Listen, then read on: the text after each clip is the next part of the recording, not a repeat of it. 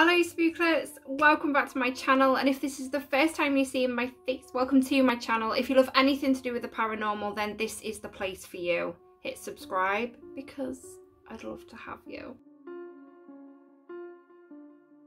Okay, so Thursday videos tend to be a ghost story. So if I have a ghost story to tell, then there will be also a video on Thursday. Obviously, every Monday so far, we've been having ghost investigations going up where we're going out and doing ghost investigations.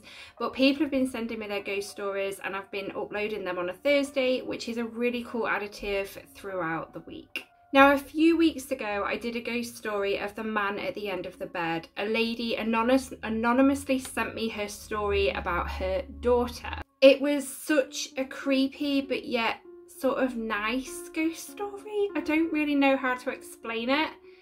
At the end, when they thought who it could... Anyway, you go check that video out yourselves, guys, because it was amazing. But I definitely go check that video out before you watch this one, because this one is tied. Now, the lovely lady that sent me the story about her daughter, well, her daughter actually contacted me herself and she furthered her story. Now, this story doesn't seem to be as nice, and I have read this story, I'm looking at it now.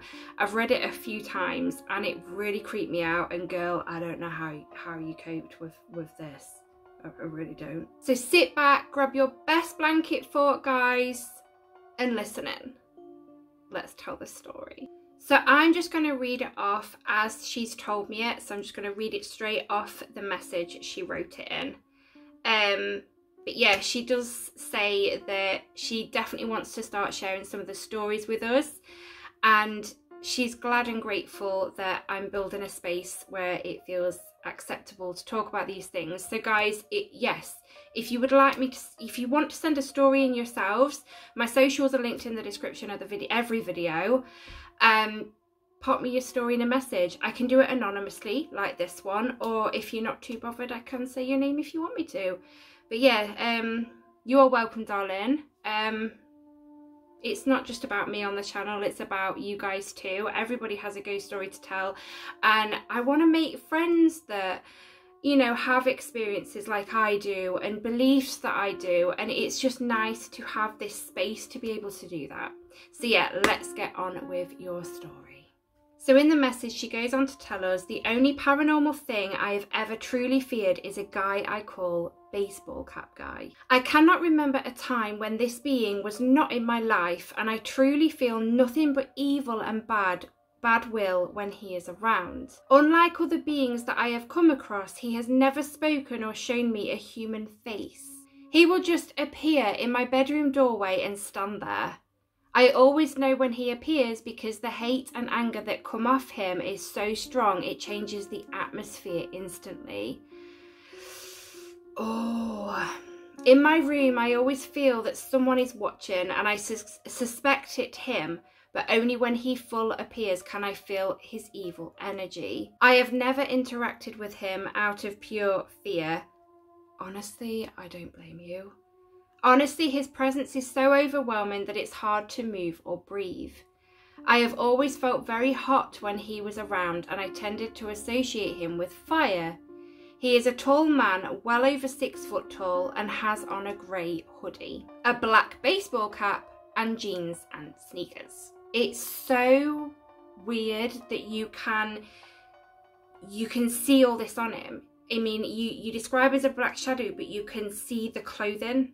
Like, that is insane, absolutely insane. That is like a really strong apparition. The few times I have attempted to look at his face, it has been nothing but a black void that felt like it was pulling me in somehow.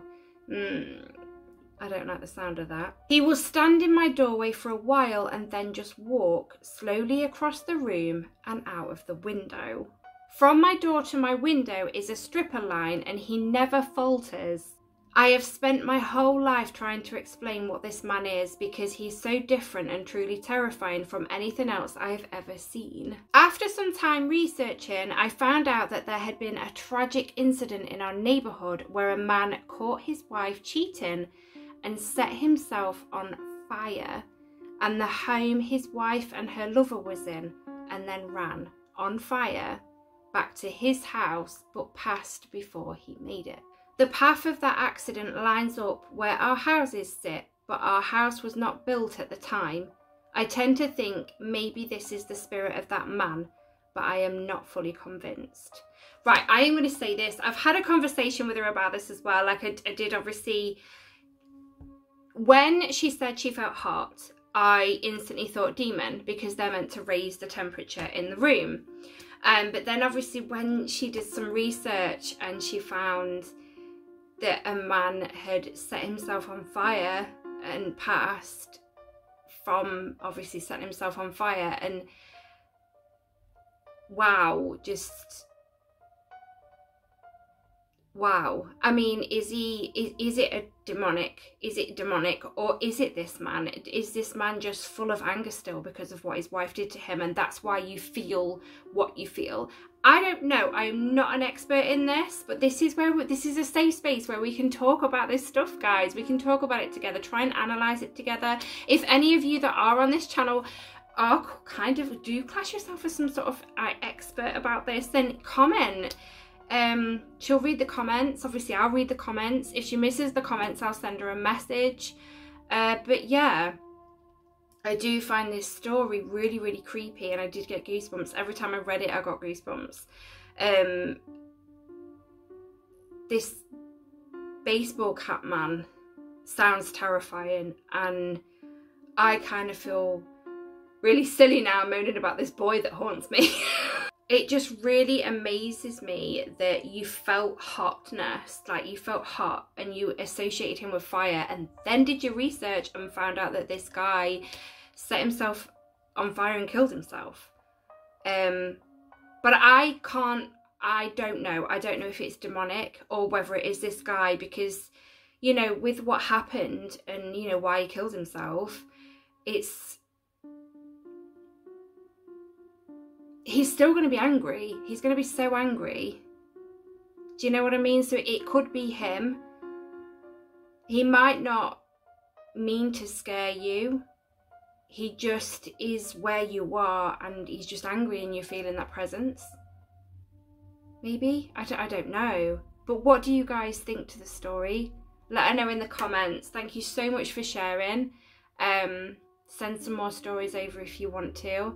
And if any of you guys have any stories that you would like telling on the channel, again, feel free, because I love listening to and reading out other people's ghost stories, because we all find them fascinating. But I'm going to go now, guys.